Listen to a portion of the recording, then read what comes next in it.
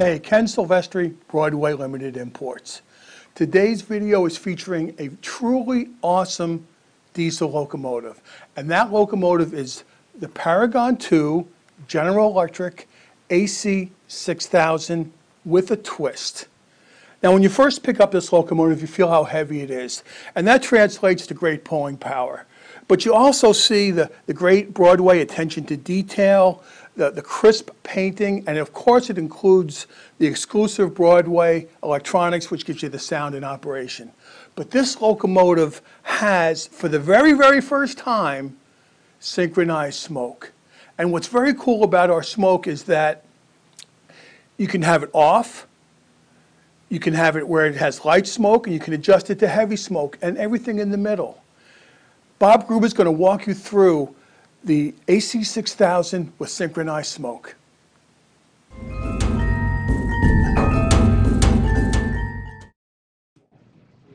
Okay, the AC6000 has a smoke on-off switch that is underneath the radiator fan cover. You can see that it's pretty clearly labeled. Probably came with it in the off position, so you need to take that cover off and turn the thing on. When you want to put smoke fluid in, these little pieces come out. There's a funnel that was included with your locomotive. Put it in there. Add a couple drops of fluid.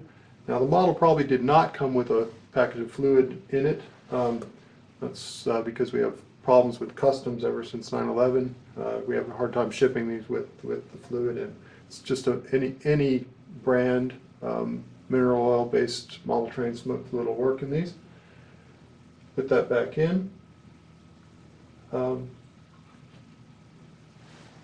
Once it's running, in DC you've got a number of ways to control the smoke. One is the F7 key turns the smoke on and off. And then a real modern diesel that's in pretty good operating condition doesn't really smoke a whole lot. So we've given you quite a few ways to control the smoke output. Basically there are 4 CVs that cover that, and those are on this sheet of paper that came with the locomotive, kind of a supplemental instruction sheet. There are 2 that control the heat of the heating element and 2 that control the fan speed. And there's one of each of those for idle and while it's moving. So it's CV234, 235, 236, and 237. So you could have it idle, just smoke just a little at idle and then increase more as it gets running, or if you want just a whole lot of smoke, you can turn the heat all the way up and have it smoke like crazy all the time.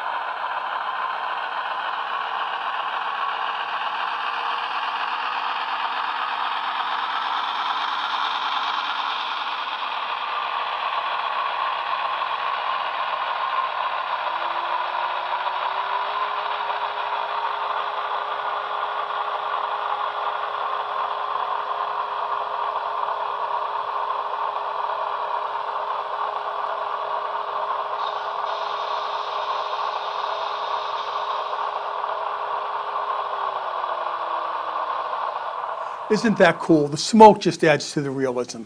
Now the AC6000s will be on dealers' shelves the end of August. Please contact your favorite dealer and make a reservation. Please note that the CSX, which is 4008 and 4009, are sold out at Broadway, but I'm sure dealers and distributors still have stock.